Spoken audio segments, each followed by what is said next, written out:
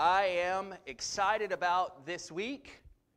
We're kind of at the midway point of our walk through the 23rd Psalm. We're going to be in verse 3 today. So if you have your Bible, you can go to Psalm 23 and look at verse 3.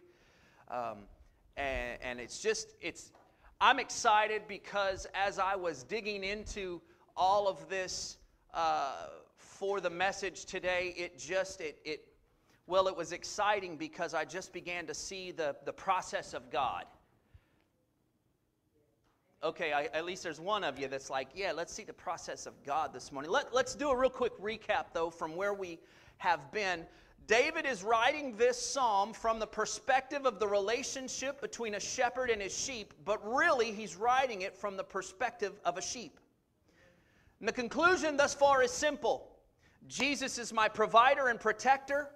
Even when it appears that I am missing something, I miss absolutely nothing. I lack nothing. Last week we saw that he commands intimacy. Intimacy is not an option, it is a command. And closeness, and the closeness of being in his bosom, where he knows me by name, and in return his voice and face are the only things I will turn to. And I trust him to sustain me with the endless supply of everything that I need to function properly in life and godliness. Now that's a fairly brief summation of where we've been, what we've kind of heard. And I simply need to drink. Because the supply is always there. There's never a drought of his supply. It is always there. And I simply need to drink of his supply.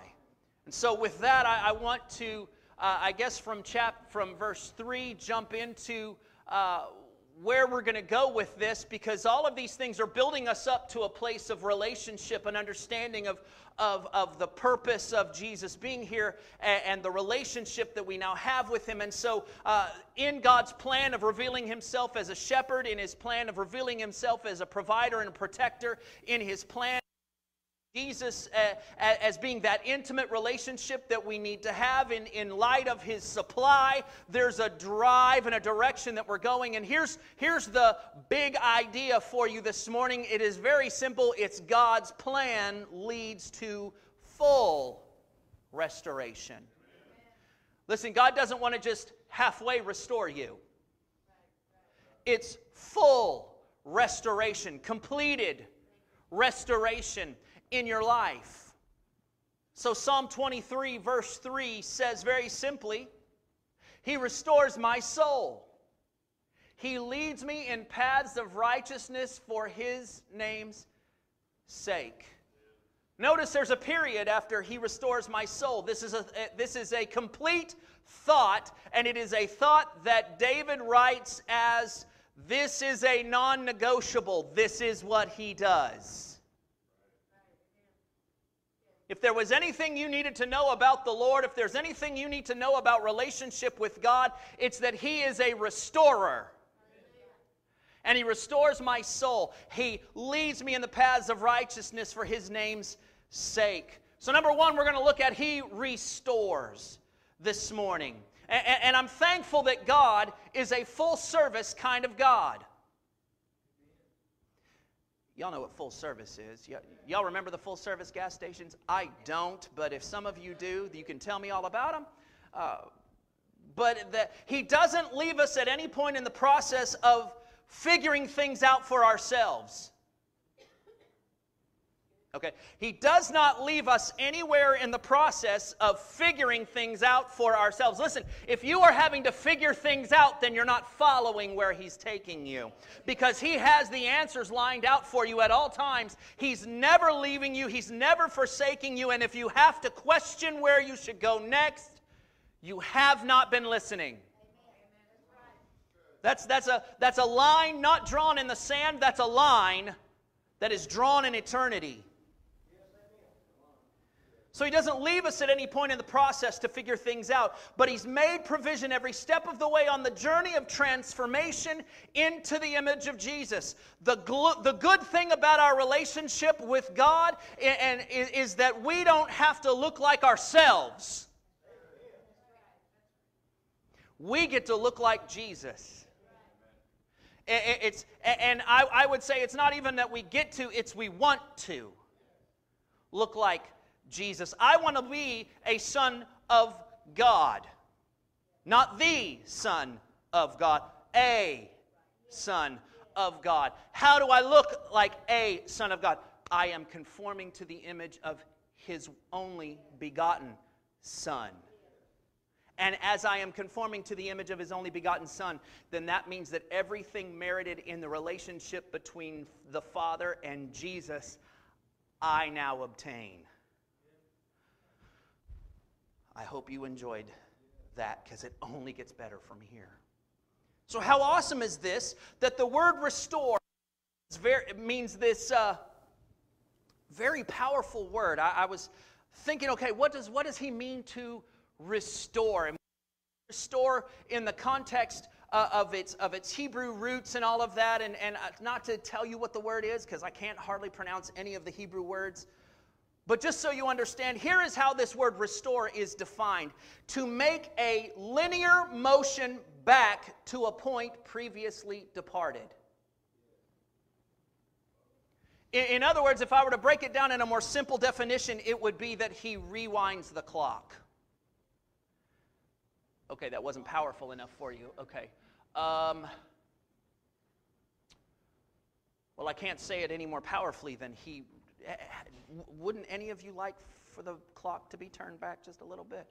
Anybody have those moments where you just wish you were a little bit taller, wish you were a baller? No, I'm kidding. Not that. But you just wish for a moment that, I wish at the age of 48 that I had an 18-year-old's body. My 18-year-old body, not someone else's, mine, okay?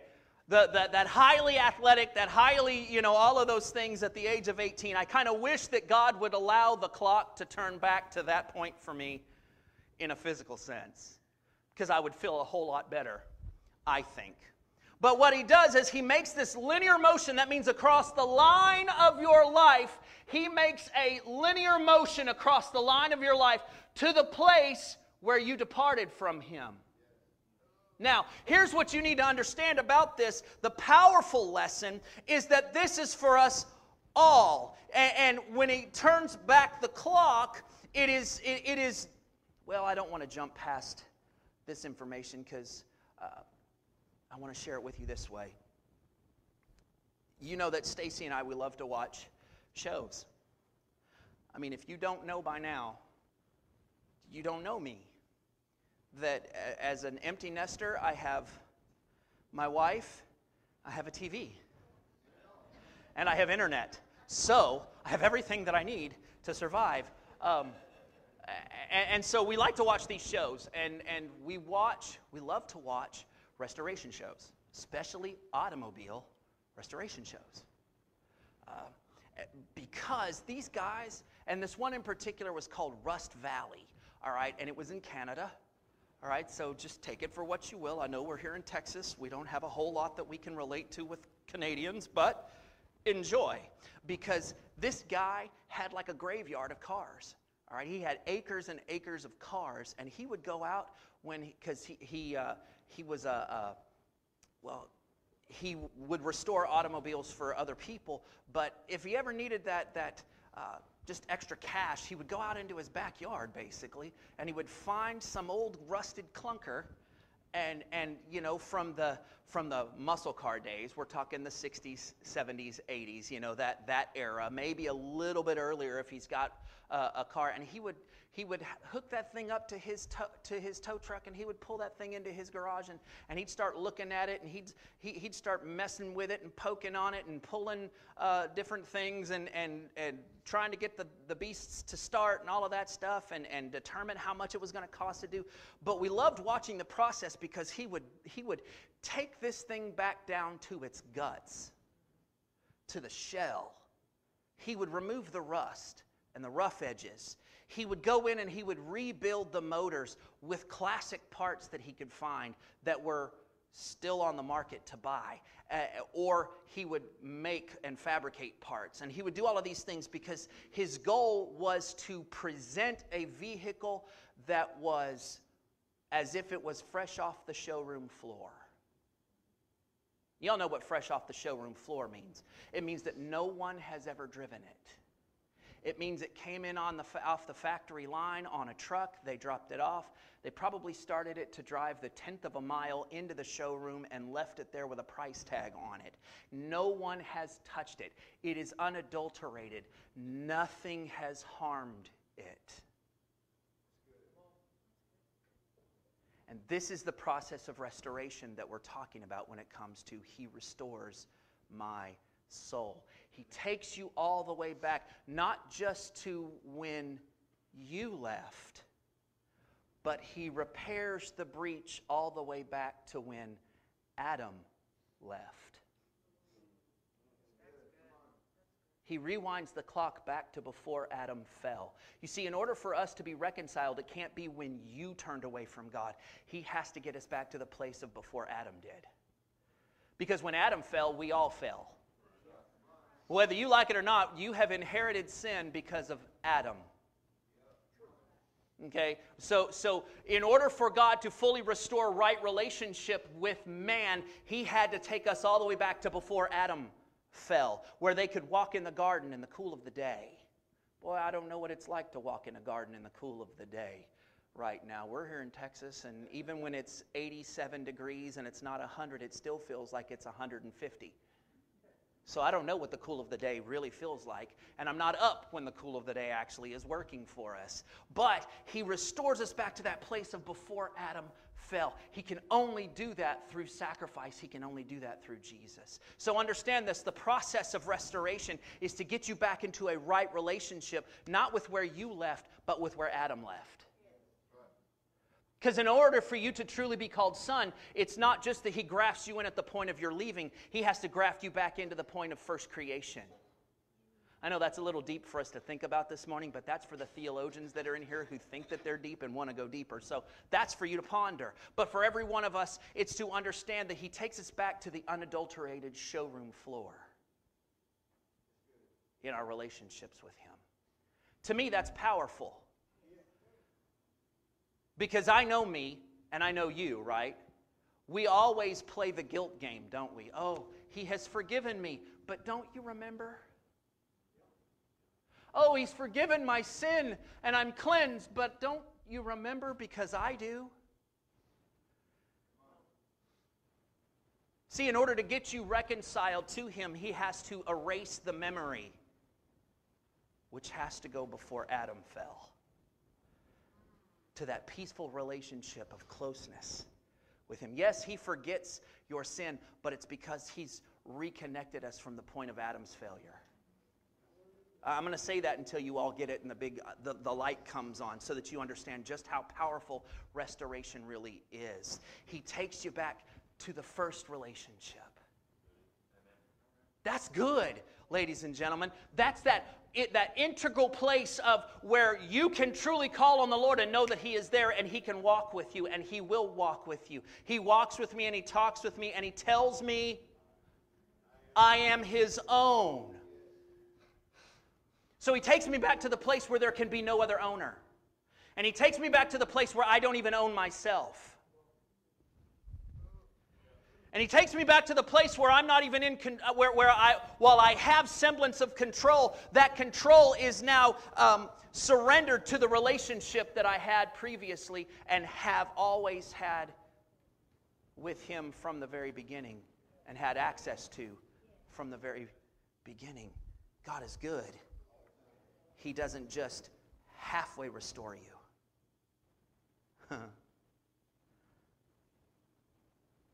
So know this, that the process is hard at times. Here's the thing about restoration that we love when we watch it, but we hate when it's being done on ourselves. Because in order for there to be true restoration in your lives, yes, Jesus begins it, and we even talked about this on Wednesday night, the process of sanctification is immediate and continuous. So we understand that when I declare Jesus Christ as Lord, I am now in the place of being sanctified. I am cleansed. I am forgiven. I am whole. But I'm also going through the process of that being made whole. And that's the painful place that we don't like, because that requires that I be absolutely naked before God so that He can identify the weak spots, the rust spots, so that He can identify that what's working and what's not working in me and how it can change, so that He is able to make the repairs the way He's supposed to make the repairs to get me back to the place that I need to be. The craziest thing about working on in this show, that Rust Valley show, is that when they bring in these cars and those shells and they go through it with a fine-tooth comb and they find every weak joint, every weak weld, they find every hole that's been caused by life and the elements and everything else. And they will sand that thing back down. They will get all the rust removed. Yes, they'll do the whole Bondo thing if they have to. But most of the time, man, they've got these guys who are just skilled in making it look like if they use Bondo at all, you never even know that they used it. But they go in and they find every weak place and every weak joint and they are bringing it back to to spectacular condition. And sometimes it takes a long time. And sometimes it just takes moments. But the point of restoration is not that you tell Him where to start. It's that you let Him start wherever He wants. And that you say, I am an open book.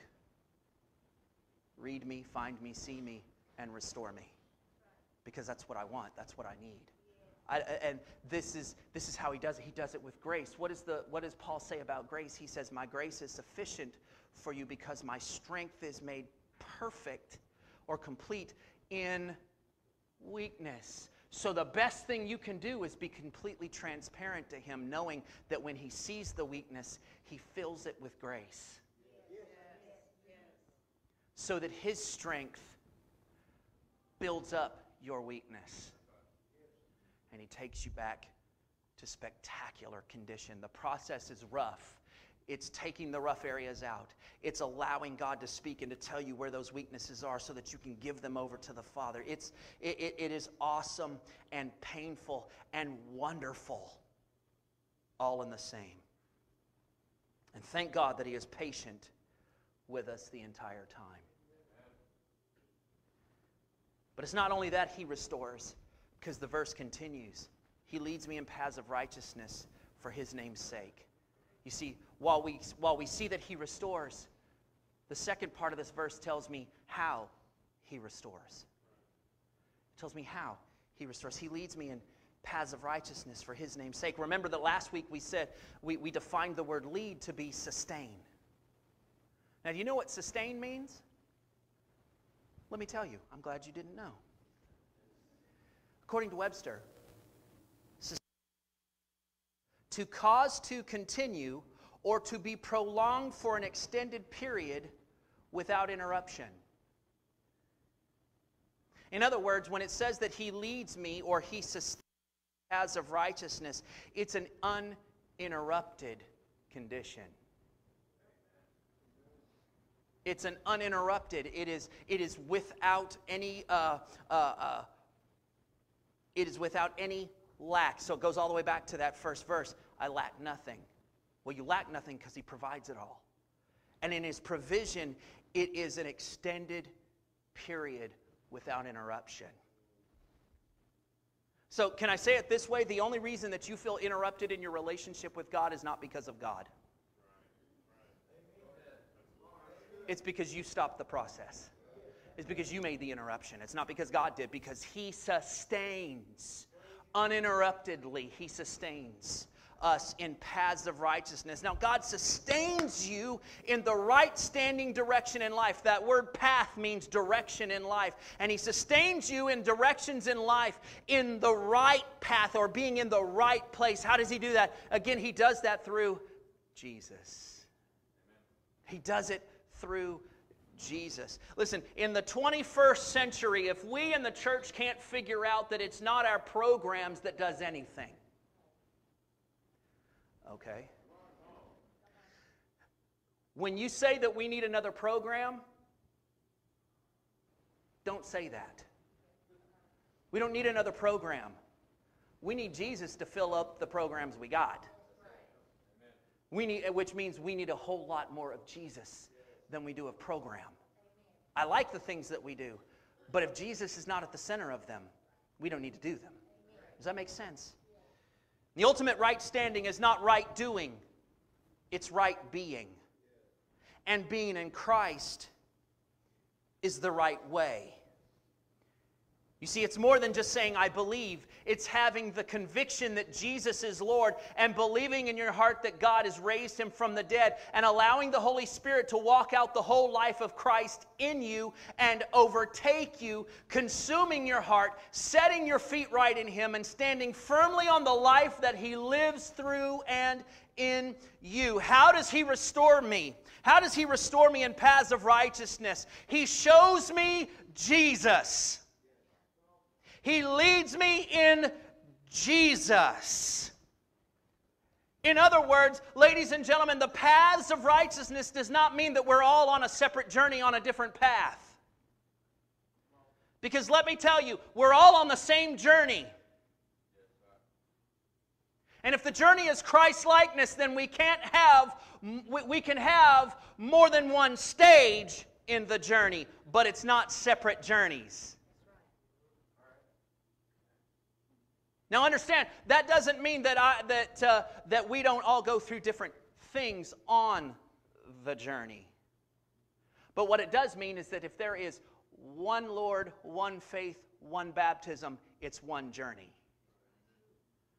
Okay? But He leads me in direction for life through righteousness, through right standing, which is found in Christ Jesus. And those paths of righteousness, those directions of life are all along the same place, because what do we sing? We've sung some of these old songs. He's saving me, keeping me from all sin and shame. Wonderful is my Redeemer, praise His name. What does He do? He heals. How does He do that? He comes into your life at the restoration stage and says, here's the harm, here's the hurt, here's how we can fix it. You need Jesus. And He says, here, let me show you Jesus. And you go, oh, Jesus. And the blood of Jesus comes in, and the healing power of Jesus comes in, and the faith of the one who loves me and gave Himself for me comes in. And all of these things begin to be restored in my life. The paths are just moments along the journey. Stations, if you will. Recurring stations. Because we don't all get healed all at once. Because as one thing heals, another thing reveals. Isn't that true? Anybody ever gone through a healing in themselves and you go, oh, this area got healed in my life and I'm so happy, and then all of a sudden something else raises up and you go, I had no idea that was there. Well, that's because that's another station of healing that you're going through on the journey into Christ likeness. So how does he do this? He says, let me show you my Son. Isn't it interesting that when God is speaking to Moses in the burning bush, he says, listen, they've only known me. They've only known me as Elohim, which is Almighty. They've never known me as this name. Do you know that God doesn't start revealing Himself in relationship to Israel until after they've been delivered from slavery? It's not until they cross the Red Sea that He goes from Elohim to Jehovah. He doesn't reveal Himself as any other name, because He says they only knew me by this name. They only knew me by this level of character, the Almighty, the Creator, the All-Powerful One. This is who they knew me as. But in this revelation of relationship and restoration to who I've called them to be, because in Israel's case, He was calling them back to the relationship that He had with Abraham. And what was Abraham? The Bible says that he was called the friend of God. So in restoring them back to that place, He now reveals Himself in character. Steps of the way. He's Jehovah Jireh, my provider. Jehovah Rophe, or Rapha, my healer. Jehovah Sidkenu, he's my righteousness. He is Jehovah, yeah, my banner. He is there. We've done the study of the names before. I think there's like 10 or 12. And so offhand, he begins to reveal himself in these moments on the journey of friendship. He reveals himself so that you can begin to trust him in those areas of your life and relationship with him. It's in the same way with Jesus. He's restoring us to the path of Jesus. But in order to look like Jesus, you can't look like you. We can't look like, no, sorry. You don't get, you may, Jason may forever look like Jason. But the whole point of people looking at Jason is to see past this so that Jesus is presented. They say, oh, I see Jesus in you. Well, okay, I want you to see Jesus instead of me. Oh, that touched on a nerve. I don't want you to see me. I want you to see Jesus instead of me. So I'm going to go through this process of healing. I'm going to go through this process of wholeness. I'm going to go through this process of shame being removed and hurt being removed and guilt being removed and all of these things. And it's all provided by the blood of Jesus. It's all provided the deeper relationship I go with Jesus. Doesn't it sound like the formula for the church today is while we love the lights and the technos and all of that stuff, we love all of that. Listen, if you want to make disciples, teach Jesus. If you want to bring the community to the core, teach Jesus. If you want to just have entertainment value, focus on everything else. The last several weeks, it just feels like the same conclusion. I could probably have summed all of Psalm 23 up with one message, and it would be simply this: Jesus. Can I tell you, I could preach the entire Bible to you, and you know what it would say? Jesus. You know, I could break down the Old Testament. I could tell you everything about the Hebrew and show you that it's still going to reveal one person, Jesus. I could break down the New Testament and tell you everything that's ever said in the New Testament and how the Acts of the Apostles is based on the gospel that was presented in Matthew, Mark, Luke, and John as a part of their lives that they were living. And everything that's written in a letter is based on that moment in Acts where they experienced Jesus and Jesus brought the Holy Spirit and changed their lives completely. And the world has never been the same since. The Bible's a very simple book if you will just read it and understand it. But it all boils back down to, what did God want to do when He gave us the written word? He wanted us to read about and then get to know personally Jesus. He's always been leading us in this place. So preaching self-help is no good. But preaching Jesus help is all good.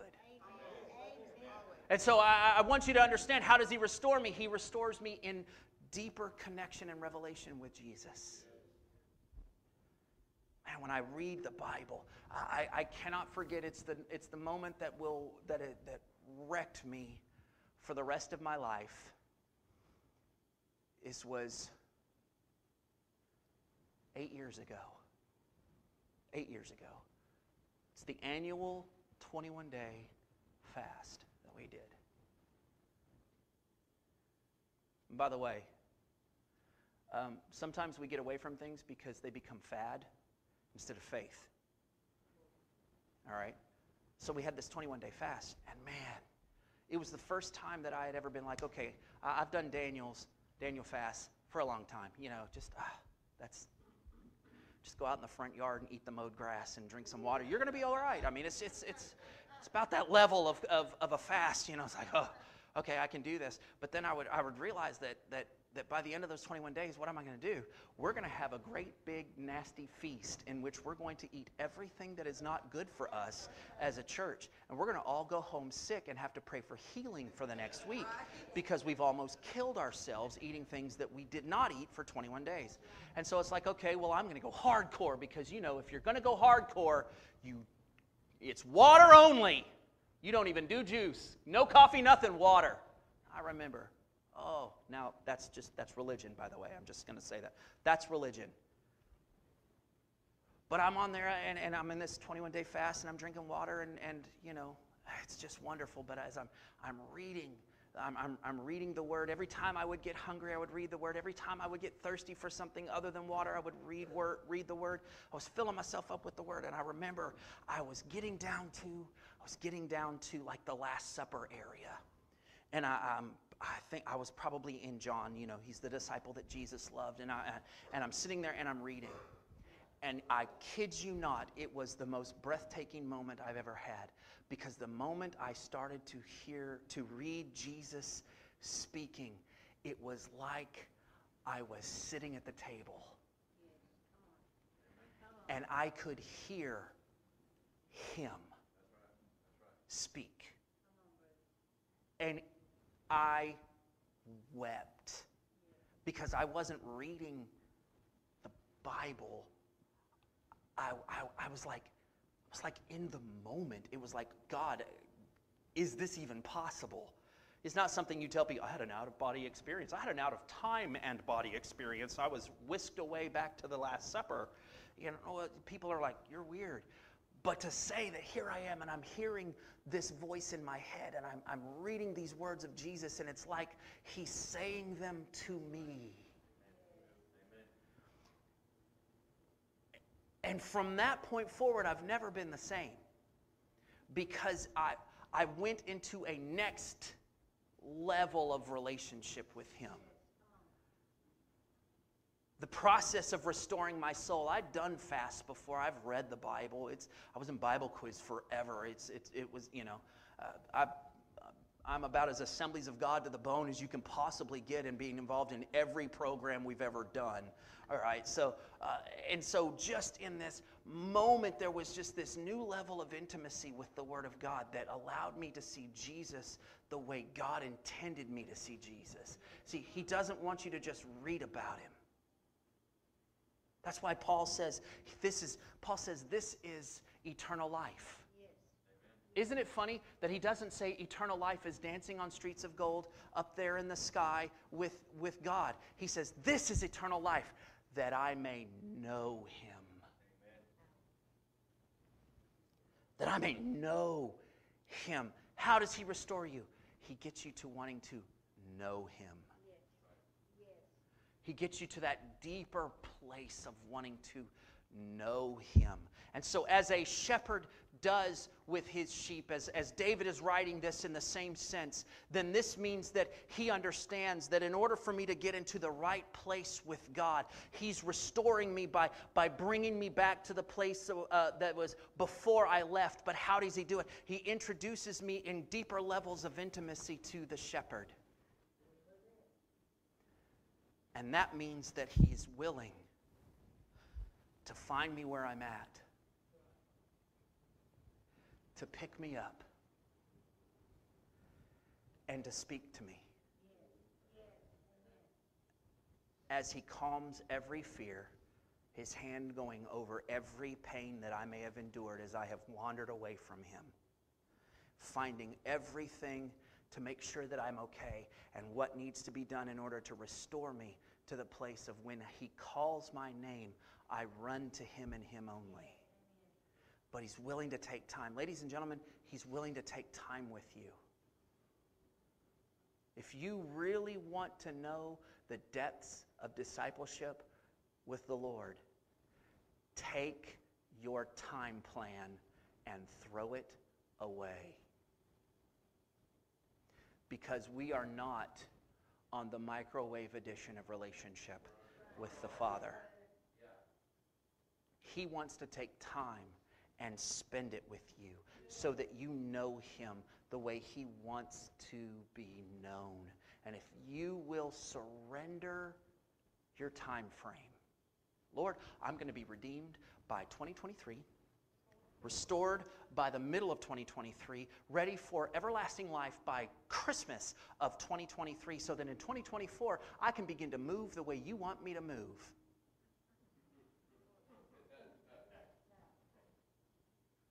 And then guess what happens? The enemy goes, oh, I heard that. Strife in your marriage, strife with your kids, strife at work, sickness, hurt, disgruntled pains, all of these things. He's like, okay, fine. You think you've got a timeline? I'm going to become the monkey in the wrench.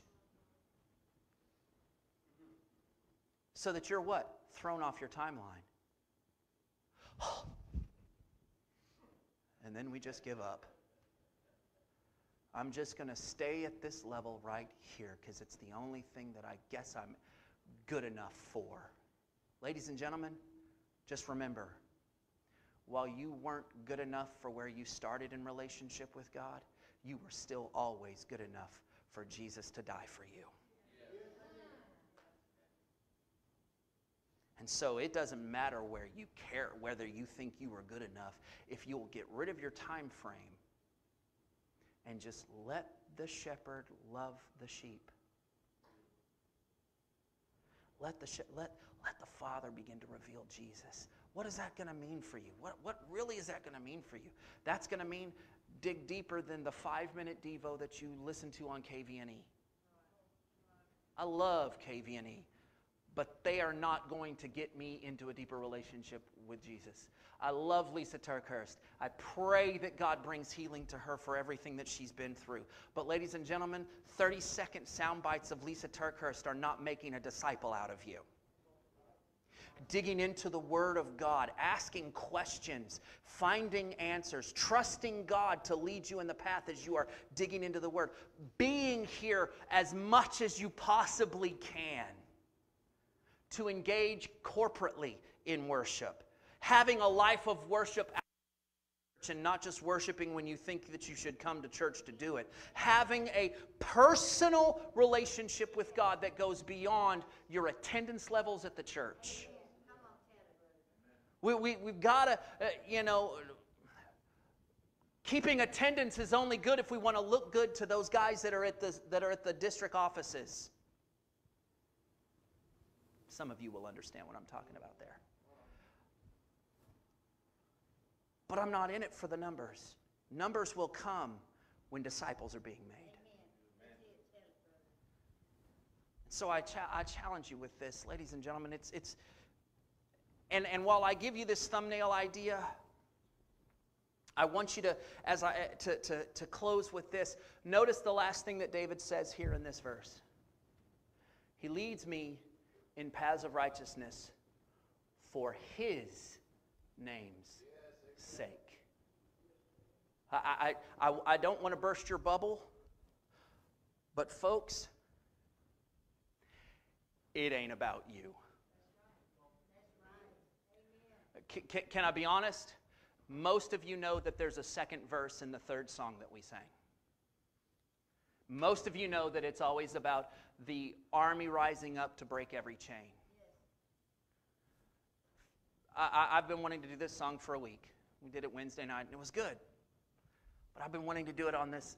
I really felt like we needed to do it. And as I was thinking about this song, I was like, you know what? Second verse. Why? Because it's not about me. And can I be honest and tell you that the songs that we do that are about me miss the point of Psalm 23:3. Because I need you to hear this. He leads me in paths of righteousness for His name's sake.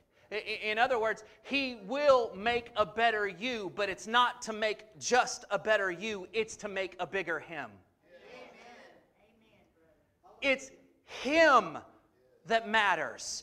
You want God to do all of these great things in your life? Awesome! Know this. It's not so you can walk around and go, yeah, I did this, and this is how I did it, and this is what I was doing, and this is what I was thinking when I did it. It's so that you can be like Paul, who said, I was the least of all saints.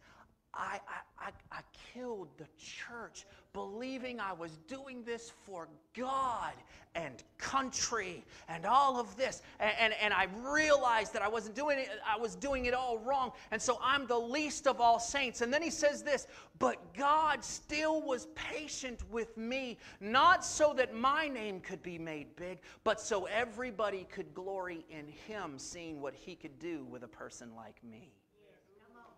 Ladies and gentlemen, you are in the relationship with God so that everyone else can see how good God is, not seeing how good you are. You can quote all of the Bible backwards and forwards. I knew a guy on Bible quiz who memorized the book of Romans and could quote it backwards. Word for word backwards. It wasn't very impressive until he did it. And then it was like a one-time impressive thing. It was like, oh, you wasted your time. When are you ever going to use that? Let me tell you what the book of Romans says backwards. Like a country song in reverse. You gain everything instead of losing everything. Never mind.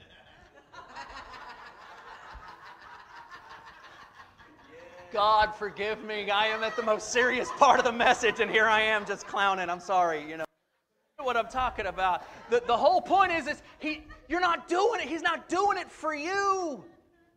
He's doing it for him. When I walk through and I see what God has done in Jack, I'm not thankful for Jack sticking with it. I knew he would. I'm praising God because I can see what God can do in him.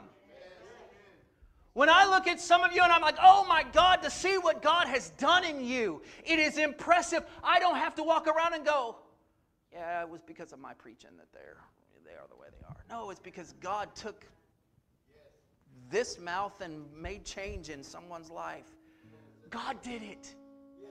And when you stand before God, you can't stand there and go, oh, well, all I know is that I did this and I did this and I did this. It would be like, no, I thank you that you did this.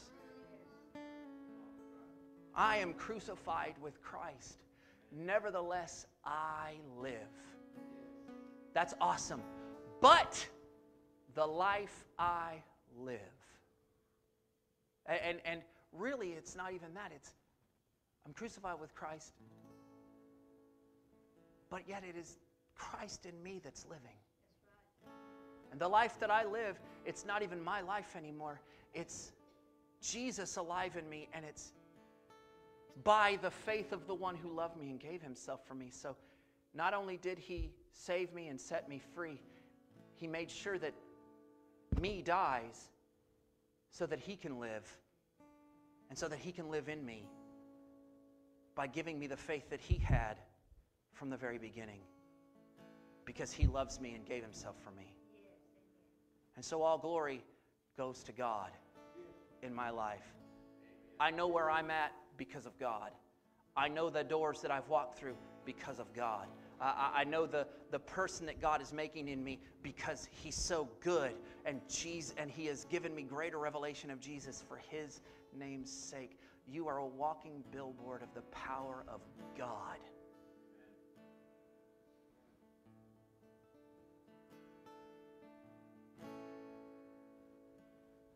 In that sense, you're all like Job. I close with this. Finally close. You're all like Job. The Bible says very clearly, God called the angels to present themselves, and they all go. Satan ends up going.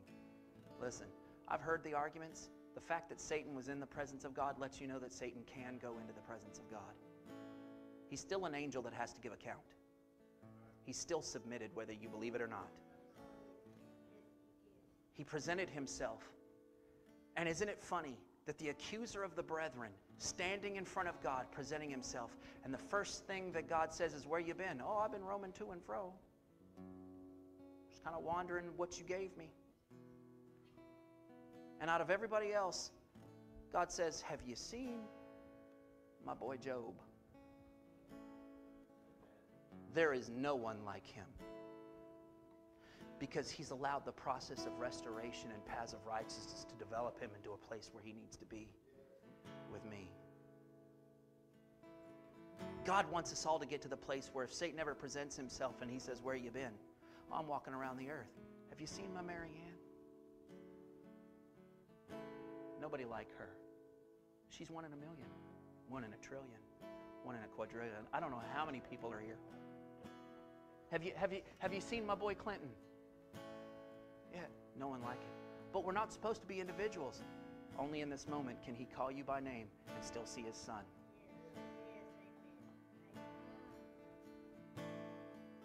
That's how you know. When he says, have you seen my son? you seen my daughter? Well, I see Jesus. Yeah, but have you seen him? That's where we can all be.